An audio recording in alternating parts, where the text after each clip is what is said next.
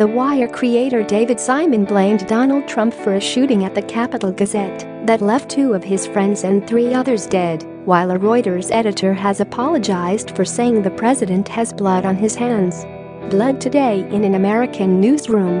"Aren't you proud, you vile, fascist son of a b," Simon said in a tweet directed at Trump in the wake of Thursday's attack in Annapolis. He was responding to a tweet from the president in April last year, where he referred to the fake news media as the enemy of the American people. Meanwhile, Reuters Breaking Views editor Rob Cox tweeted, "This is what happens when Donald Trump calls journalists the enemy of the people. Blood is on your hands, Mr. President. Save your thoughts and prayers for your empty soul." Cox later apologized, saying he had responded emotionally and inappropriately to news of the shooting.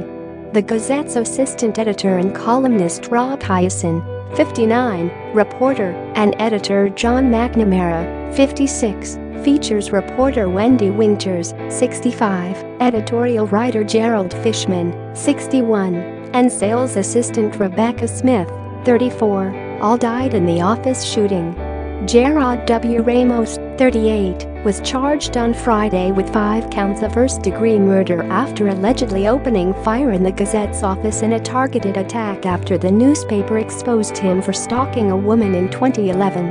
Scroll down for video. But Simon, who created the hit crime drama after working as a police reporter at the Baltimore Sun from 1982 until 1995, said the shooter's actions were influenced by Trump's direct language.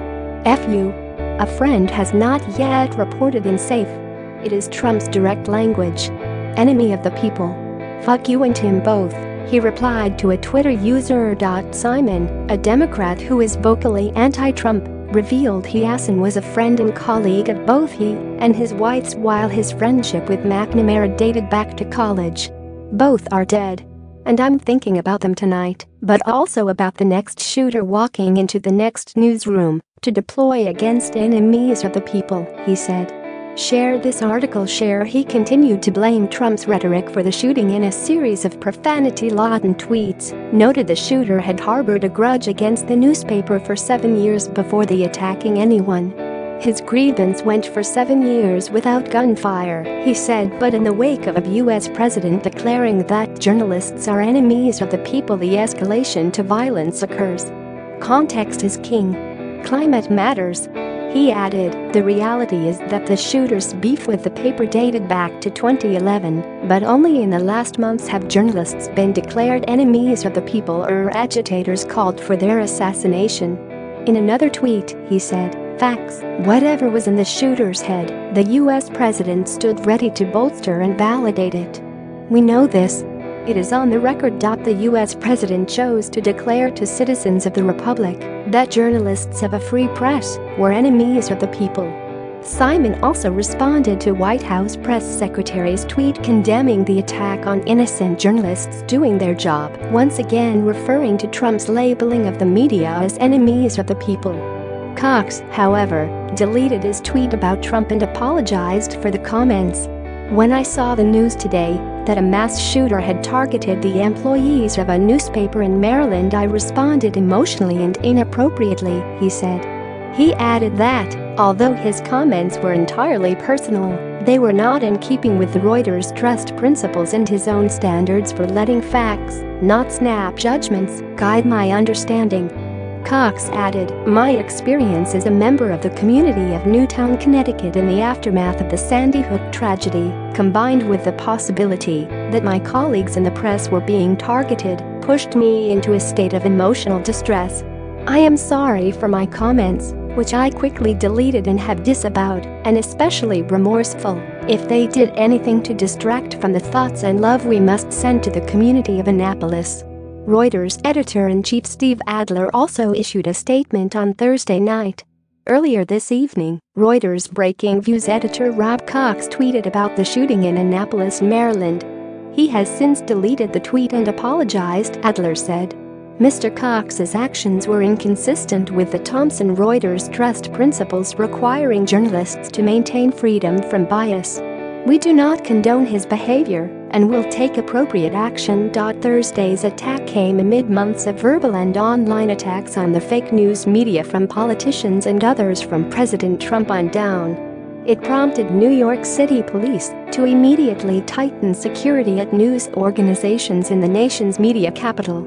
Acting Police Chief William Krampf of Anne Arundel County called it a targeted attack in which the gunman looked for his victims. "This person was prepared today to come in. This person was prepared to shoot people," Krampf said. Journalists crawled under desks and sought other hiding places in what they described as minutes of terror as they heard the gunman's footsteps and the repeated blasts of the shotgun as he moved about the newsroom. As well as the 5 people who were slain, the newspaper said 2 other employees had non-life-threatening injuries and were later released from a hospital. Hyacint's brother, novelist Carl Hyacin, said he was devastated and heartsick at losing his brother, who he described as one of the most gentle and funny people I've ever known. Phil Davis, a courts and crime reporter for the paper, tweeted that the gunman shot out the glass door to the office and fired into the newsroom, sending people scrambling under desks. "There is nothing more terrifying than hearing multiple people get shot while you're under your desk and then hear the gunman reload," he wrote in a tweet. In a later interview appearing on the paper's online site, Davis likened the newspaper office to a war zone. "I'm a police reporter. I write about this stuff not necessarily to this extent, but shootings and death all the time," he said. "But as much as I'm going to try to articulate how traumatizing it is to be hiding under your desk, you don't know until you're there, and you feel helpless." Survivors of the shooting worked while awaiting news of the fate of their colleagues to put out a Friday edition with a front page that honored the 5 victims of shooting. It came after Chase Cook, a Capital Gazette reporter, tweeted, "I can tell you this, we are putting out a damn paper tomorrow."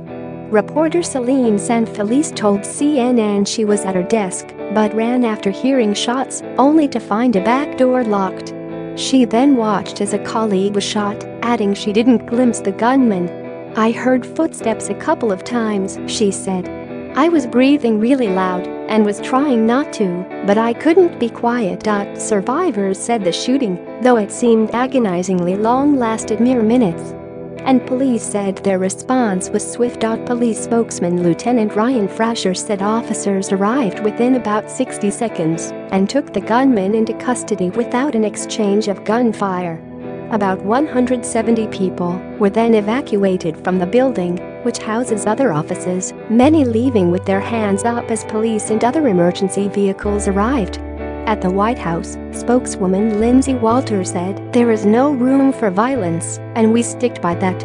Violence is never tolerated in any form, no matter whom it is against." Hours later, investigators remained on the cordoned off site early Friday as they sought clues to the gunman's motives. The shooter has not been very forthcoming, so we don't have any information yet on motive, Anne Arundel County Executive Steve Shaw said. In 2012, Ramos filed a defamation lawsuit against the newspaper, alleging he was harmed by an article about his conviction for stalking a woman in a criminal harassment case a year earlier. The suit was dismissed by a judge who wrote Ramos hadn't shown anything that was published about you is, in fact, false. An appeals court later upheld the dismissal. Annapolis Mayor Gavin Buckley said the community was grieving the attack on its paper. "These are the guys that come to city council meetings, have to listen to boring politicians and sit there," Buckley said. "They don't make a lot of money."